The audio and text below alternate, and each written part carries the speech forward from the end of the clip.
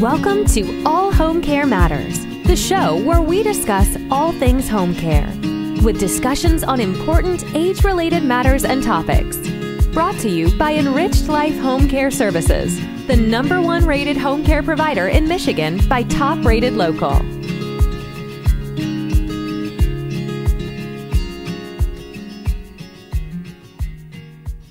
Hello, and welcome back to All Home Care Matters. If this is your first time visiting us here at the show, we want to say thank you for taking time out to be with us today.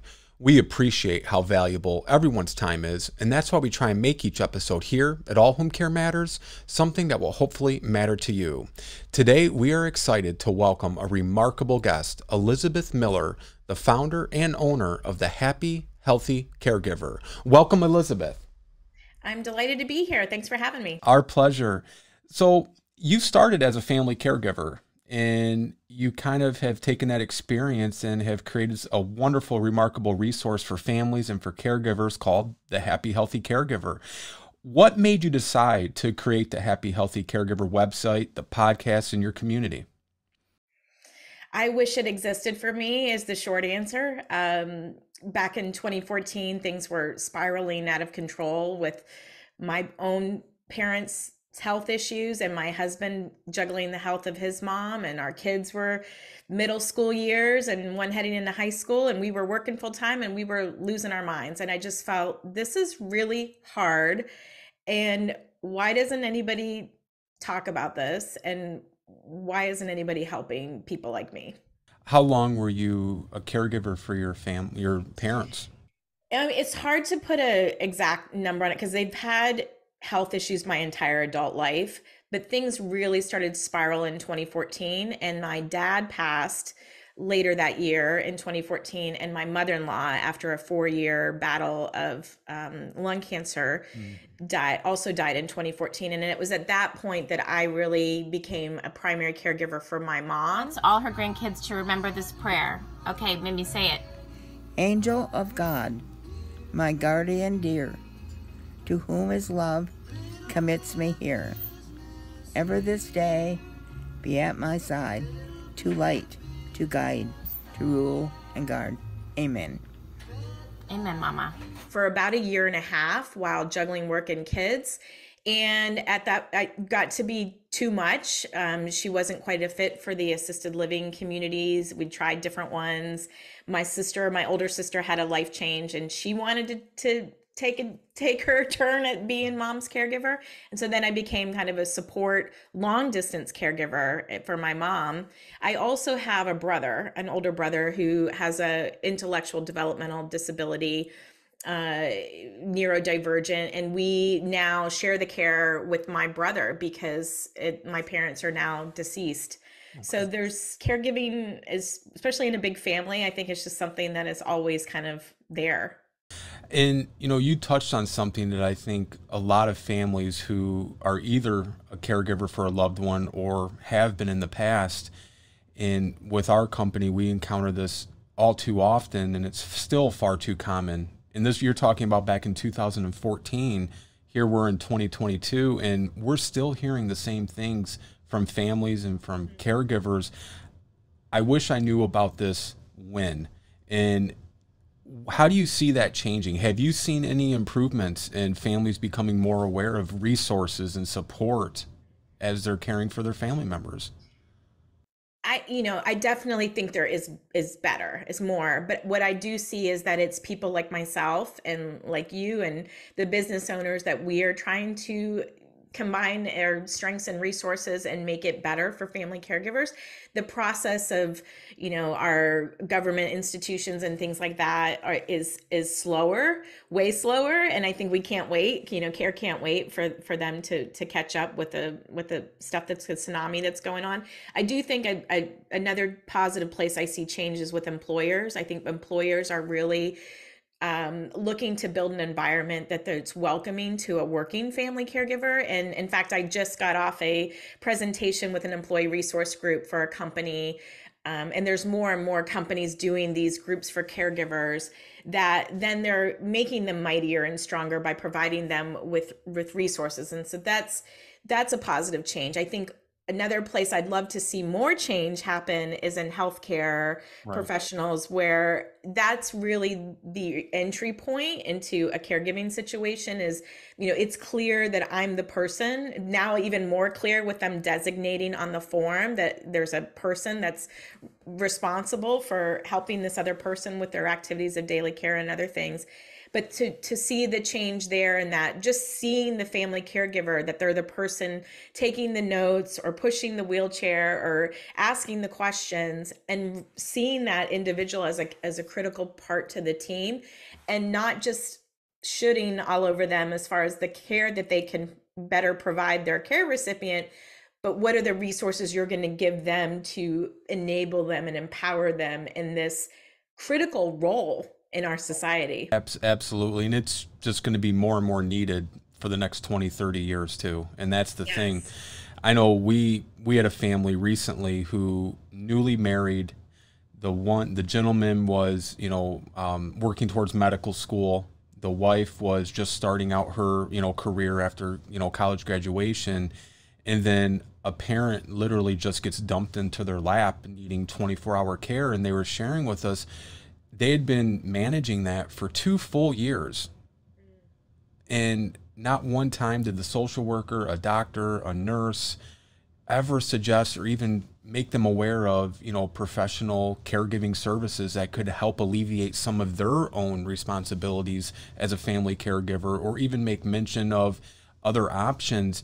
And that goes to your point where a lot of it starts with the healthcare professionals, these doctors' offices, these rehab facilities, and these hospitals, when they're doing, discharge planning or, care planning, and helping the families also. It's not just, yes, the care and the needs of that patient are priority one, but you also have to look at the bigger picture. Once that person's no longer under their care or an inpatient setting, what kind of support do they have? And are families able to provide that support, and that kind of, segues to your situation. You're a parent with 2 children. You work a full-time job. You're still helping, to care for family member. How do you integrate the self-care as you're managing, and I'll say juggling, all of these, tremendous responsibilities that you have? Intentionally is the short answer. For me, it was a wake-up call. I was caring for my parents who had chronic comorbidities, and my mother-in-law who had lung cancer. And it was essentially their lifestyle choices that had put them in the situation of high care needs for our family. And it really, I had a lot of reflective time thinking back and forth on these trips, initially to Florida to see my family from Georgia. And it just was a light bulb moment for me where I thought, if I don't figure this out of how to start to prioritize my own health and my own happiness, I am going to repeat the same exact cycle for my kids. Sure. And same with my husband. And we were just adamant to not be able to do that. So it was not something I tell, family caregivers, you're not going to find the time. You're never going to find the time for your own health and happiness. You do have to be intentional. And in the same things you would tell your best friend are the things that you need to honor and tell yourself. And it's about scheduling the time and really putting it on my calendar. And that was where I had to start. For me, it was a new habits that I had to form. I was so overwhelmed by all the to-do items that it felt like another to-do to take care of myself. And that's really where Happy Healthy Caregiver came about. Is I thought, I got to figure out how to really live this, that this isn't something that we just should on them as another thing to do.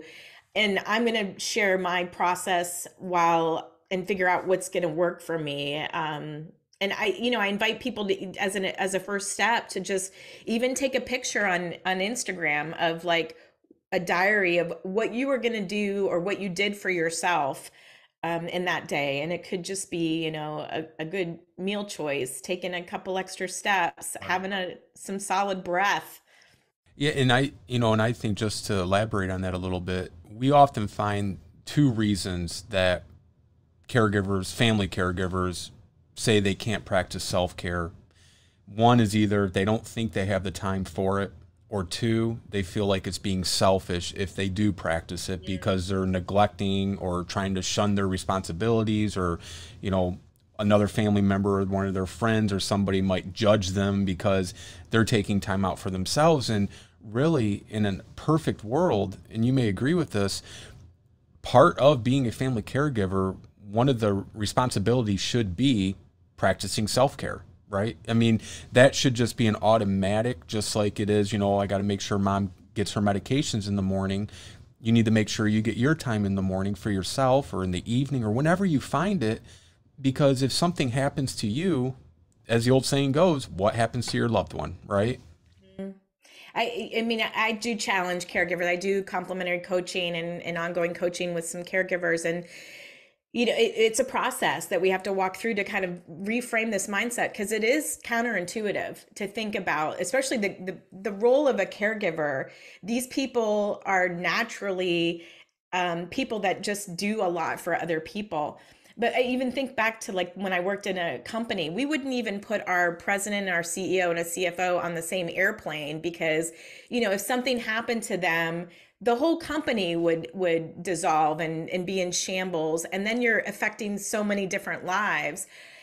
It's the same as you're the hub of the wheel as the primary caregiver. And it is, if you're not in a mental an emotional state and a physical state where you can manage all these meteors coming at you, and the crisis of the day, like you're just not going to be it's not going to be a sustainable position. And for some people, as we live longer and longer, caregiving can last. That season can be a very long season for people, and making it sustainable is critical to what that looks like. And even our luxury cars, we got to give them gas and car washes and things. Like, what makes us think that we can just go without and then if that doesn't work, usually when I say that to a family caregiver, the other thing I'll say is like, maybe your loved one needs a break from you. Right. You know, like you need the respite, they need the respite from you. Like, get some other people to be involved in this. And I think if the pandemic showed us anything too, is that crises can happen, and we've got to have not just a plan B, but quite a few extra plan C, D, E, and F. Yes. Absolutely. And so, Elizabeth, you created this wonderful resource, and it's multifaceted. It's not just one specific thing. You're an author of the Self-Care Journal. You're a part of many wonderful organizations and have these tremendous credentials for caregiving and senior care and resources for these families. What would you say makes your resources and community different than the other resources that are out there encouraging family caregivers? What sets aside the Happy Healthy Caregiver from maybe some other resource? I think a couple things. One is I think it's very practical and pragmatic resources that you're going to get. You know, I've been there as a family caregiver. I'm going to fast track you to the resources. I'm learning every day and thinking about caregivers all the time and how things would help them. Even on the podcast, like the Happy Healthy Caregiver podcast, we spotlight, or I spotlight, I should say, family caregivers. I believe family caregivers are the experts in caregiving. Agreed. That there are lots of doctors and people, and they want to be on my podcast, but I would much rather have somebody that can really give the practical, pragmatic tips about caregiving and really how they're infusing self-care in their day. Like, get some different voices other than just me on what it looks like to be a happy, healthy caregiver. That's what you're going to get. Like, the real resources and power comes from the caregiving community. And I just want to compliment the name Happy Healthy Caregiver, because I think automatically first, it just puts such a sunny, positive spin on something that can also not always be happy and sometimes not always healthy. But the goal is to equip these family caregivers so that they can try to avoid some of those pitfalls that they're going to come into regardless of the situation, to maintain that happiness, you know, their mood and their physical health, because those are things that are going to sustain you as you're going through this caregiving journey. You know, it's not all sunshine and rainbows, as they say, but it's rewarding at the end of the day, right? And Yes. I personally have not met too many caregivers that say I would never do that again. You know, it may be times during it you might utter that occasionally, right? But at the end, and you look back and you see what a remarkable difference you made in your loved one's life, it usually makes a remarkable difference in your life also. Whew, you're choking me up now, Lance, because like, I mean, it is something that I would definitely would not change it. It's been life changing for me, career changing, you know, all thought consuming sometimes, even with now in the advocacy role and a coaching role. But to your point, I do believe in my heart that people can be amazing, Yeah. fabulous family caregivers and still live happy, healthy lives themselves. This is, I think, even in particularly in a caregiving situation, when I go back and reflect on the caregiving years, there were so many emotional roller coaster moods, but just as much as the sad moments stick out, so do the joyful moments. I think there's such intense joy because you're so grateful for it Right. in those Absolutely. moments. Absolutely. So let's talk about your book, the self-care journal. And I can see how passionate you are, you know, about this. And there it is. What is the ideal goal or benefit you're hoping that the readers will take away from your self-care journal? I studied journalism in college, so journaling, and then when I reflected back, I did a talk lately on journaling, and I've been journaling in some form or fashion my entire life. It's looked different. But journaling during caregiving was therapeutic for me. I started, you know, I didn't end up being a journalist in my professional career. I did IT and strategy for a company, but writing was something that I started carving out for myself as far as trying on different self-care things and activities and seeing what really felt healing for me. And it was writing. And so I would go to Starbucks before work a couple mornings a week and I would just write.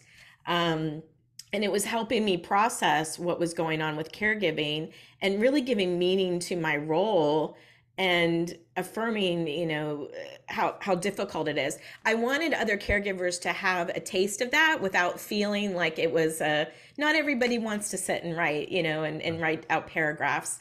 So the journal it's meant to be help them prioritize their self-care by giving them a prompt, a little prompt such as, you know, what is something you wish you knew more about? Like that was something we talked about. Or what's one happy memory related to childhood you have? Because it is a practice of self-care. And so all of the prompts and questions kind of get back to that sense of self about family caregivers, because sometimes we lose ourselves in this process of caregiving. And it's a low entry point to getting that habit. And whether you do it every day or not, like, it's okay. You know, this isn't another job to do. It's like one of those things, try it on, see if it works for you. Work for me, might work for you, might not. Wonderful. And so let's talk about some happy healthcare or happy, healthy caregiver tips. What would be your top 3 tips that you would provide to a family caregiver who's just starting out and one who might be right in the middle of the throes of caregiving for a family member? Yes.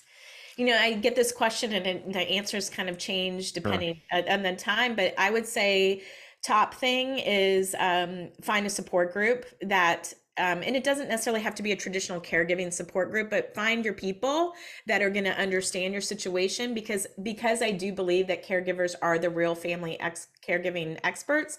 They're going to know, particularly in your local community, who the reputable home care agencies are, who the great doctors are, how they're handling a certain situation, but the local community resources, because sometimes resources for caregivers are not just about home care and doctors, but they're also about the person who's going to come to the house and cut mom's hair, or the mobile dog groomer, or, you know, the person that will do the lawn care for this house that has overgrown weeds. Like those are also resources for Absolutely. for caregivers. So support group would be number one.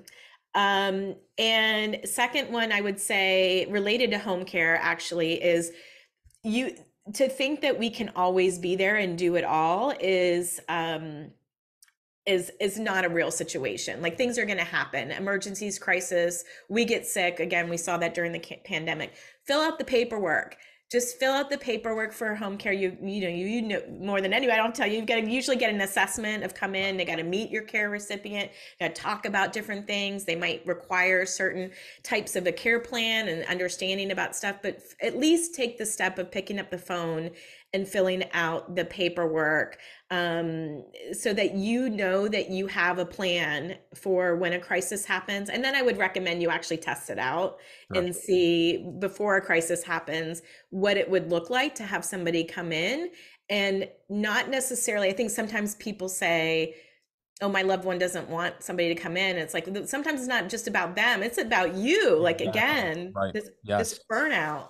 And see, third tip I would say is, do something for yourself at least every day, if it's possible. Like, just even if it's just hiding in the bathroom for 5 minutes and taking a few breaths, but try on different things, because it's, for me, I'm not a bubble bath girl. Like, it's not going to work for me. So, but cleaning my desk off might be better self-care for me today. Like, that's going to give me more peace of mind. So it's trying on different things and knowing who you are and what self-care looks like for you, and figuring out how you can implement that in your life. Those are wonderful tips. And, you've talked about this where, with the healthcare professionals, and it's not to beat up on them, but, they have a specific role to play. They can't be expected to know everything and to do everything either. That's why we have different sections and divisions of healthcare and different roles. But if you could change one or two things, what would be Elizabeth's number one or number two things that she would like to see changed as it relates to the healthcare sector and for caregivers? If I went into a doctor's office or went into a hospital and if I saw something related to family caregivers, as far as like a resource sheet, a handout, an upcoming support group, a webinar, if I was sitting at the TV, like while I'm scrolling through channels and there's something there that's affirming caregivers and providing them resources, that would be my wish, is like, when that changes, I know that this has really started to sink in for people. Well, let me follow that up with, why do you think it is almost lacking or non-existent that there isn't a lot of attention paid to caregivers and family caregivers in the healthcare system? I don't actually know. I know I've tried to approach some hospitals myself, as far as like offering my resources and speaking. I hope I'm not offending anybody here, but I do feel like they're a little bit like a mini government for some reason. Like, they have their own thing. They think they may be doing that already. Like, oh, we have somebody that when they discharge, we transition them. Like, well, that's interesting, because that wasn't my experience, and I'm hearing from other people that's not their experience. So, does it really exist? Like, I would have them question it. Like, if they think that it really exists. And until they start kind of investing and seeing that need. And I think maybe where, you have to kind of sometimes follow the money on these things, but it is a win-win situation for healthcare professionals and hospitals to give family caregivers these resources to empower them and make them feel more confident in this very important role. Because if they fail at this role, you potentially could have 2 patients, or you can have readmission, which I know is a thing that they try to avoid. So there's no reimbursement if there's a readmittance within a certain amount of time for the same diagnosis. Right. Exactly. I'm not sure why that hasn't gotten the attention it deserves. Do you have an opinion on this, Lance? I'm interested. I think it goes back to education. I really do. We have encountered in our communities, there are some discharged nurses, there are some social workers that, they do ask the questions of, we're sending Mrs. Jones home. She just had a major hip replacement. Here are some resources for the area on aging, or, the local home care community, and providers. But that's typically not the rule. That's the exception. So I don't know if it's more of a tunnel vision and it's very unintentional. I don't think they're not providing it, but I just think that it goes back to their training, their education, and, and in some states, home care is not looked at as a healthcare quote unquote provider. So I think that plays a role as well. And I think it is still a fairly new section or, division of healthcare that it's still not really caught on significantly. Like, the experience I was telling you about that couple where for several years they were having home health care come out, which is well known and it's referred and it's prescribed. And never once were they ever recommended to look into home care to provide that, those ADLs and that daily support. Yeah. Even the difference between home health care and home care. Confusing. Can you at least even share the difference in that? Like, Exactly. I'm learning I've had to learn a whole new vocabulary as a family caregiver. Like, I didn't make this up, but a friend said it. She said she's getting her master's in caregiving. And I'm like, that is so true. Like I've gotten my master's and then learned terminology, and even just assuming that we know that verbiage is, in fact, I just had this question on this event that I did earlier at the Q&A. They said, well, how do we do, my tip was to get the paperwork and the assessment done. How do we do that if we haven't gotten a referral? Like they think they need a referral for this. Yes. You don't need one for home care. These are hands for you to be able to go and grab and hold. It's so many things. I learning yesterday that, Medicaid can potentially help pay for home care like that. I had, always thought, that it was a 5-year look back and things like that, but that's really for long-term care facilities and communities, not home care. And I'm like, whoa, like, why is this so hard to get our information out to people? Well, and I will say too, Elizabeth, depending on the state too, because, Medicaid's regulated by the states, Medicare is regulated by the federal government. So states all have their own policies, reimbursements, and different, qualifications and whatnot. But I know some states, Medicaid will even pay that family caregiver for the hours they're caring for their loved one. Now, I will say on the flip side of that, most home care companies don't accept Medicaid, and that's unfortunate, but it's due to the reimbursement rate being so low that a lot of the staff are being paid more than what the Medicaid is reimbursing. So it really is counterintuitive. But if you're a family caregiver, I would recommend looking into Medicaid supplementing or reimbursing you for the hours. You'll get approved for a certain amount of hours and go through the qualification to get approved. And, at least if you are a family caregiver and maybe you had to take a FMLA leave or, whatever your situation is, because again, that's another thing we haven't discussed. Family caregivers, a lot of times they're not able to hold down their job because they are now in a situation they have to take care of a spouse, a child, or a parent or a loved one. And most employers, they don't have that benefit where, well, just work when you're able to, they're going to fill that role or that job because, again, they're a business and they have to continue, progressing and filling their needs. So, I mean, there's a lot of obstacles and, challenges that family caregivers face. And it's just remarkable what you've established with the Happy Healthy Caregiver. And we will have all the links in the show notes and the summaries and up on the screen here for our listeners and viewers to reach out to you, because you're a wealth of information and resources for these families, and they don't have to live locally, right? You can meet with them virtually or however you can help. So another question I wanted to ask you though is, what advice would you give to other caregivers? You've offered some wonderful tips and resources, but what advice would you give them who are just maybe starting out in this role?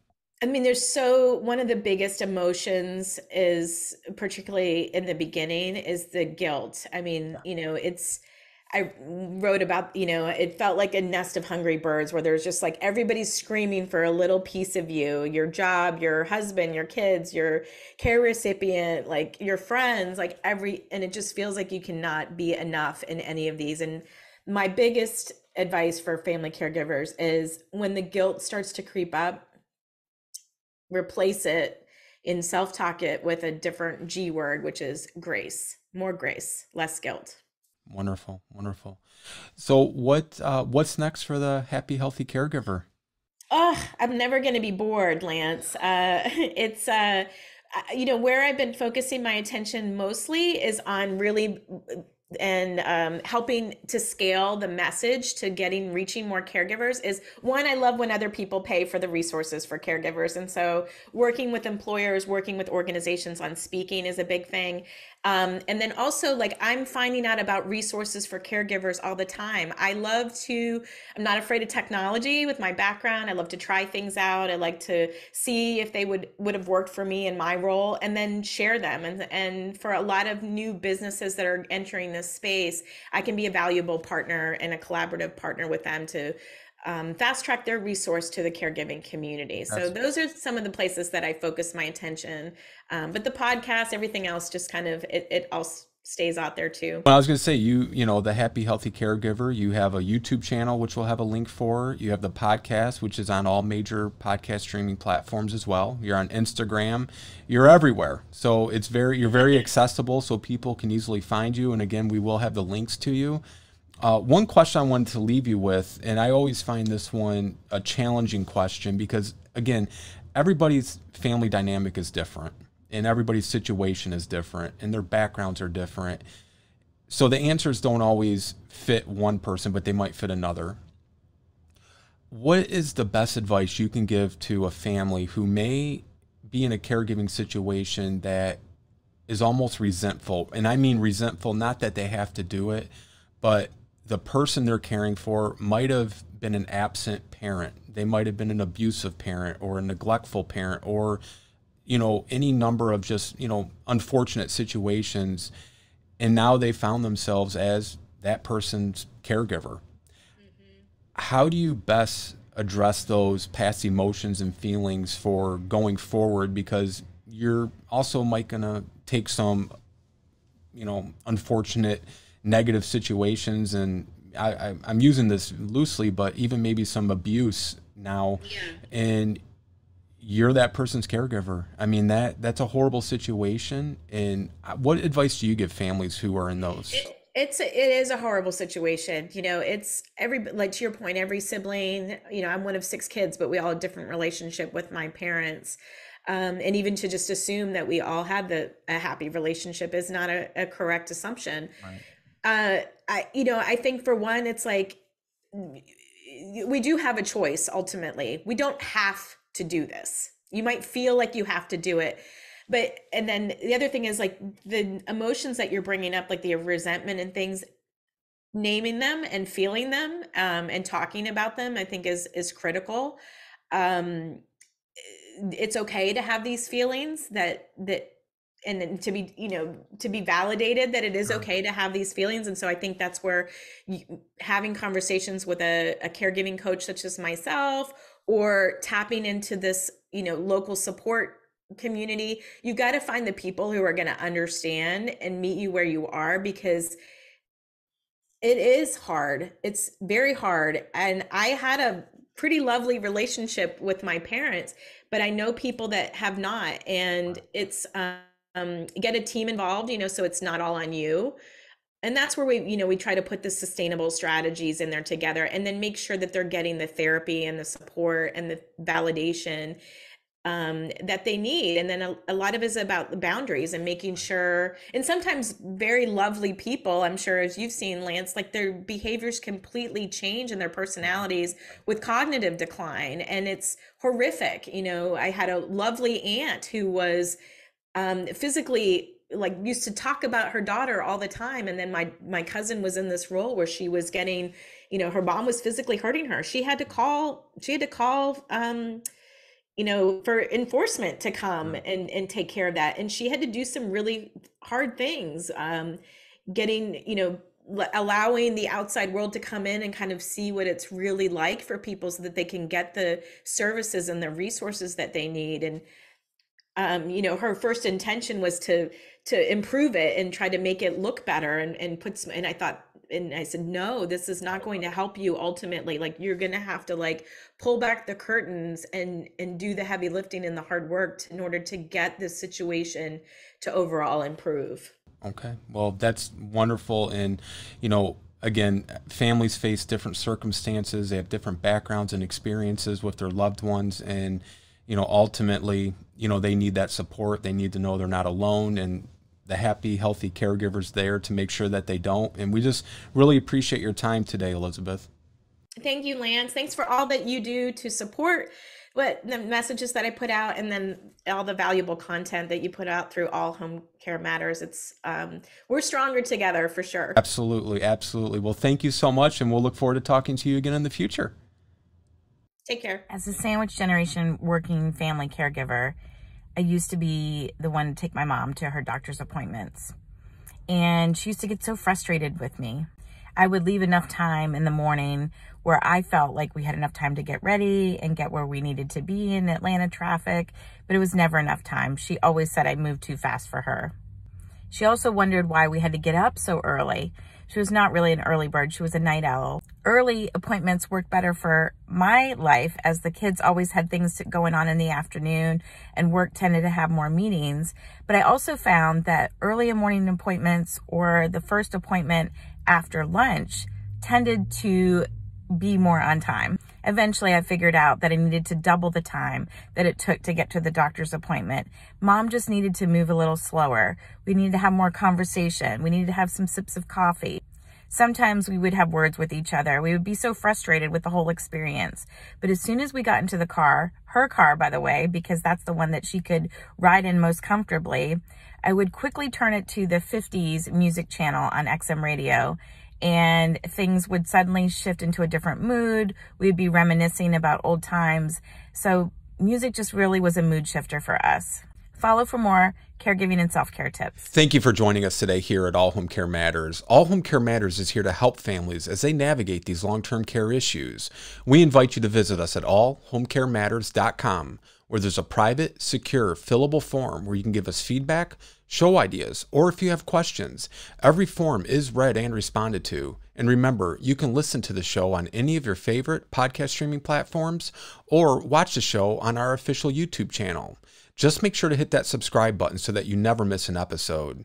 We'd also like to again thank Elizabeth Miller from the Happy Healthy Caregiver for joining us today, providing wonderful family caregiver tips, resources, and information. Make sure to visit Elizabeth at the Happy Healthy Caregiver. Thank you so much, and we look forward to seeing you next time here at All Home Care Matters. Thank you for joining us today.